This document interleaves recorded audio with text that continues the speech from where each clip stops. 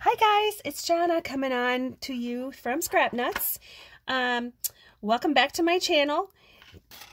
I am showing you today a project share from the ScrapDivaDesigns.com die, the Easter release. And I went ahead and made an example quick for you.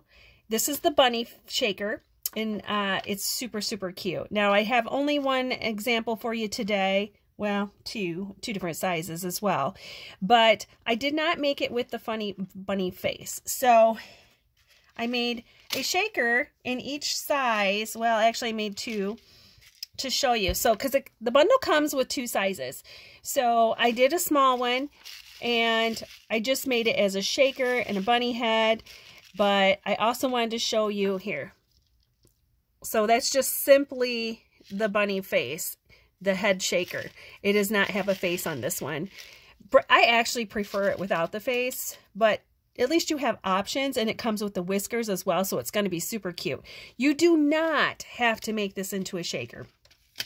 And what I paired this one with, let me move these out of the way, is, so here's the small size, and I paired it with her double bow, her double loop bow. So there you have it. Isn't that adorable?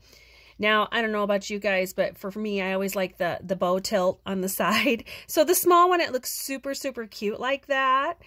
But let's just set that one down there. When I made the largest, I did actually put a face. Let me move these guys out of the way so you can see that. And they do come together. I don't know if I said that earlier, but they do. The bundle comes with both sizes.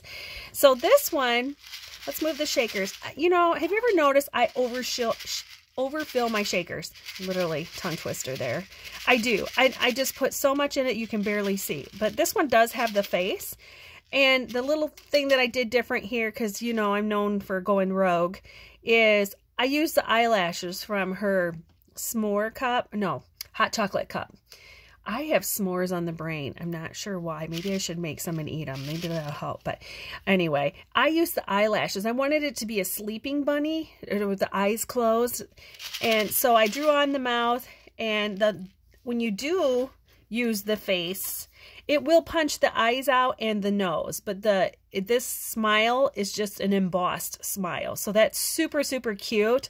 But in this situation, I couldn't do that because it would have still punched the eyes out. So I had to do it all separate. So I punched the nose out and then made the eyelashes.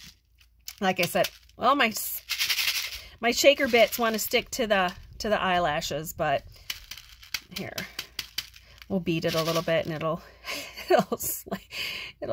kind of fall down, hopefully. So anyway, so there's that one, but then this one doesn't have the face. And remember when I was showing the video on the double loop bow for Erica's store?